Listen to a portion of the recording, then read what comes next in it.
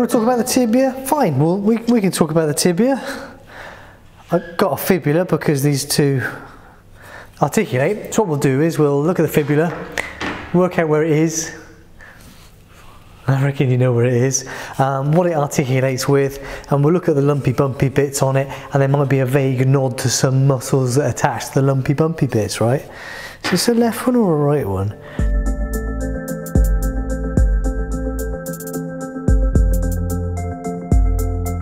Yeah, it's a left one.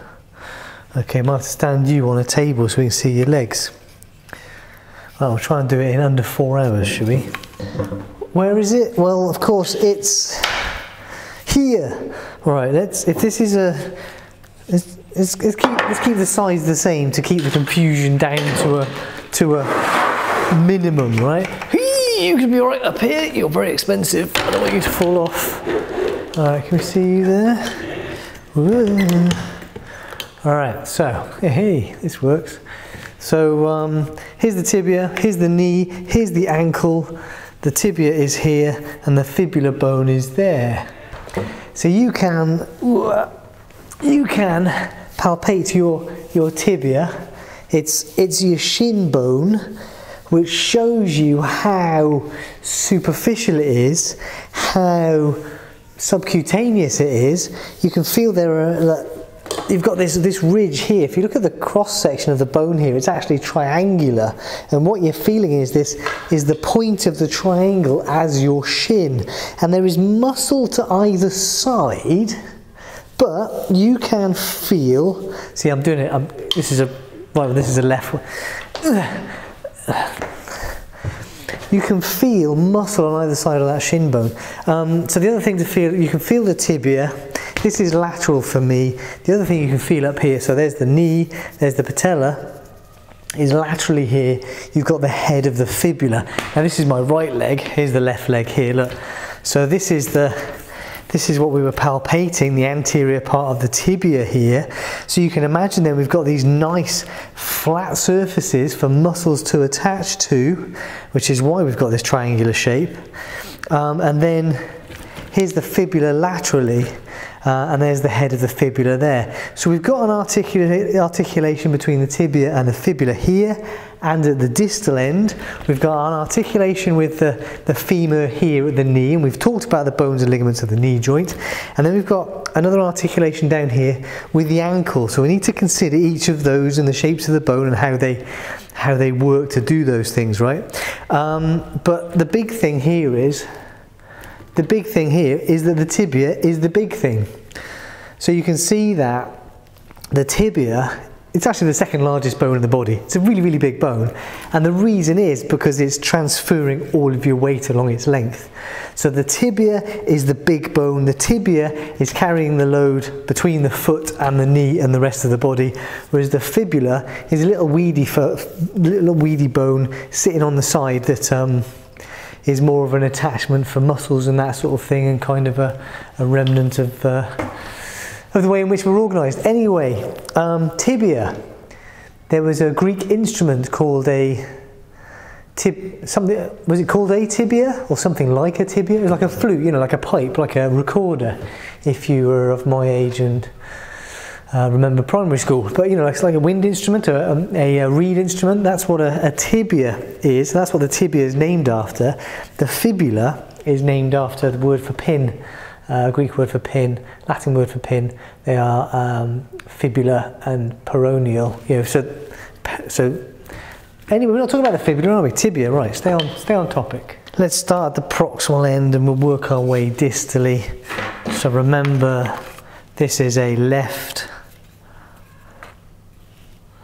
This is a left tibia, right? So this is lateral, this is medial. We've got two condyles. We have a lateral condyle and a medial condyle. And in between the two we've got a couple of intercondylar tubercles, lateral and medial intercondylar tubercles, and together they form the intercondylar eminence. So the intercondylar eminence then is like a ridge between the two condyles, the purpose of which is to lock into we've done, like I say, we've done the knee joint. We've also done the proximal femur if you want to look at those. But the femur has also got two condyles, and it's got a groove, an intercondylar fossa within it. So these intercondylar tubercles, this intercondylar eminence is going to, you know, fit with the femur. And what we see about these two tibial condyles is that it's forming a pretty flat surface. I mean, this is just the bone. Imagine it covered in articular cartilage as well, and that's why this gets called the tibial plateau. It's like a, you know, it's a plateau. It's a flat thing that the femur can then sit on and roll against. Most obvious features here are this lumpy bit here, which, yes, you can palpate on yourself there. This is the tibial tuberosity.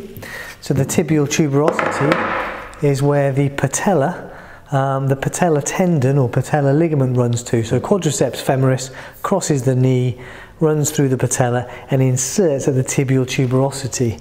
So this is a very prominent bony lump anteriorly, just distal to the condyles, because of course that's a really, really big muscle, so it's a big attachment site. And look, it's at the top of that, just at the top of that triangle, top of that ridge there. By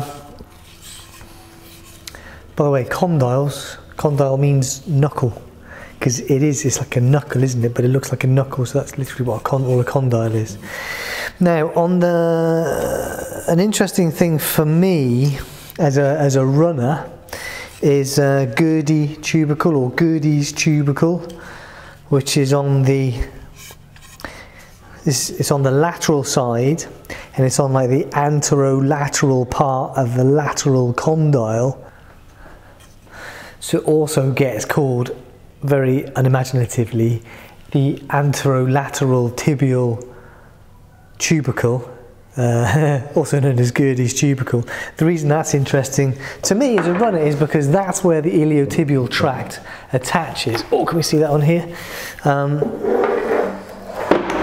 So the leg is covered with a stocking of fascia, the fascia lata.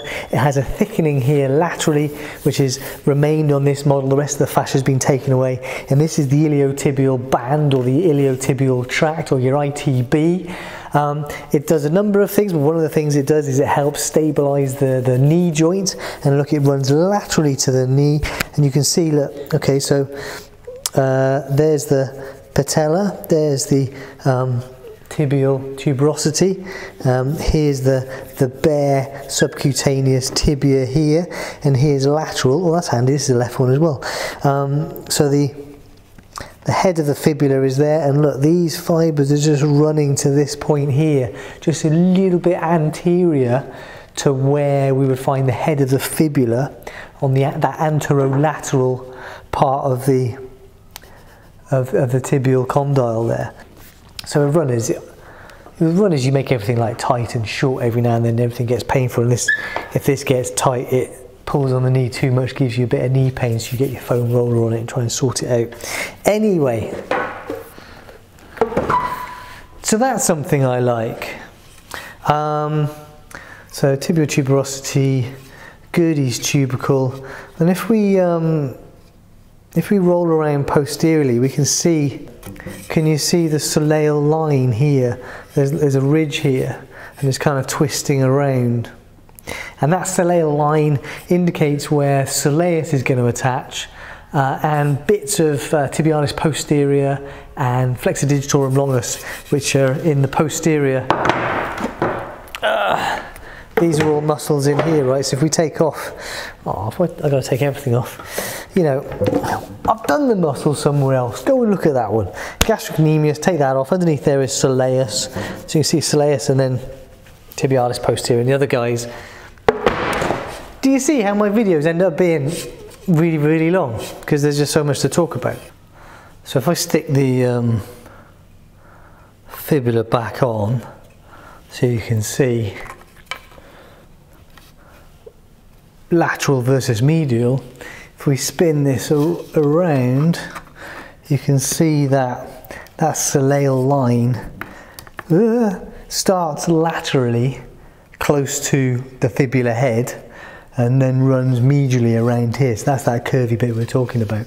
And while we're on the posterior proximal tibia, I can see, so this is the medial side here, lateral medial. I can see there's a little depression there. We've got the two hamstrings on the medial side, semimembranosus and semitendinosus, are going to come in to the tibia here. Semimembranosus is the deeper one, so there's this little shape here is formed by the attachment of semimembranosus to the tibia there. That's its site of insertion. Way more detail than anybody needs to know or cares about. All right, and what is useful? Well, here's the lateral condyle. Here's the fibula attaching to it. So can you see that on the lateral condyle of the tibia, on the posterior part, we've got this facet here for the fibula to attach to.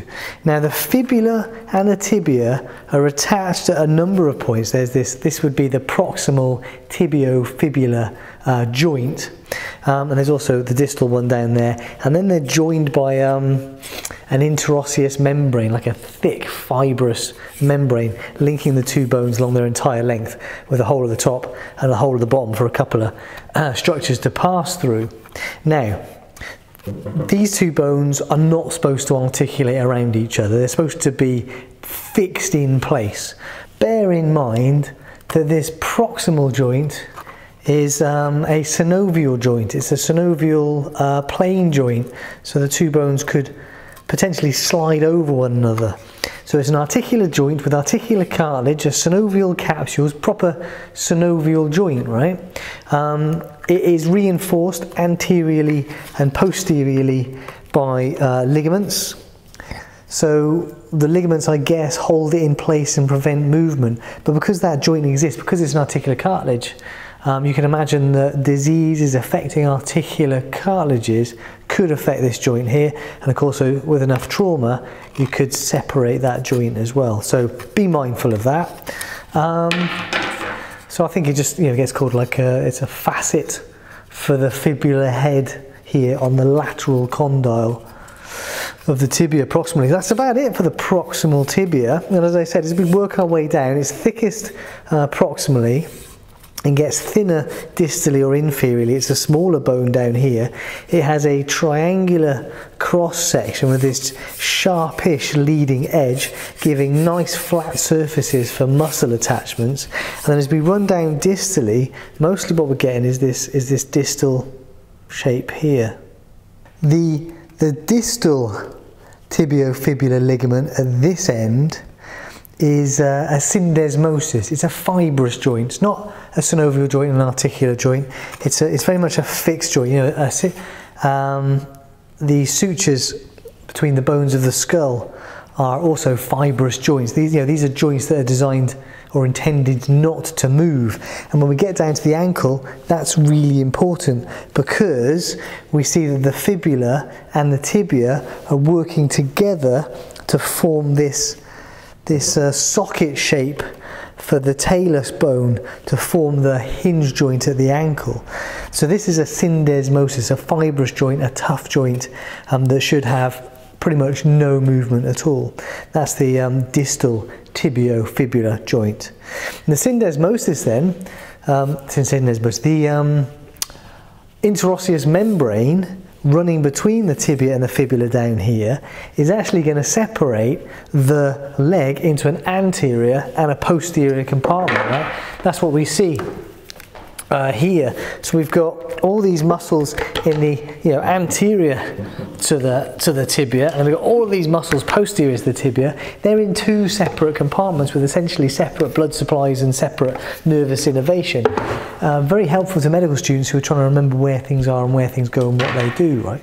All the muscles of the anterior compartment, all the muscles of the posterior compartment, they're similar functionally. And anyway, going off topic again. All right, so what have we got at the distal tibia then? Well, we've got the fibular notch on one side. So that is the shape here that's receiving the distal fibula. There are, of course, tibiofibular ligaments tying all that together as well, but that's the fibular notch. And then the big thing is we've got the medial malleolus. And the medial malleolus, again, you can palpate on your own ankle, right? This is what your ankle feels like, the big lumpy bits on your ankle, the bony bits of your ankle. The medial malleolus is your tibia, and the lateral malleolus is your fibula. So those are the bony bits that you can feel of your ankle. If we look posteriorly, there's the medial malleolus. Right, it tends to have, it's got a bit of one, has a groove in it, and that's the groove for the tendon of tibialis posterior, hoiking around there.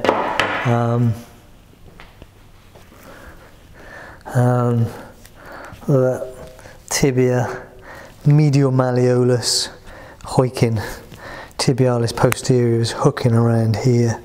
So there's often a little bit of a groove in the bone posterior to the medial malleolus, which is nice, isn't it? Got loads of cool stuff going around there. Right, so the medial malleolus then is, you can see you've got this large, flat, articular surface. This is articulating with the talus, right? So this is again a synovial joint, a proper synovial joint with articular cartilage covering and what have you. This is the hinge joint of your ankle. The medial malleolus is then bounding the medial side, and the lateral malleolus of the fibula is bounding the lateral side, and forming the shape of that joint together. But it's the tibia that has the large, flat, articular surface, because it's the tibia that's taking the weight through the ankle, passing it up to the knee, up the thigh, up the hip, and it's taking the weight of your body onto your foot, right? That's it, right? That is the tibia. Those are the bits of the tibia. There you go. How's that? The anatomy of the shin bone. If you write shin bone in the exam, you are not going to get a mark. Tibia. All right. See you guys next time.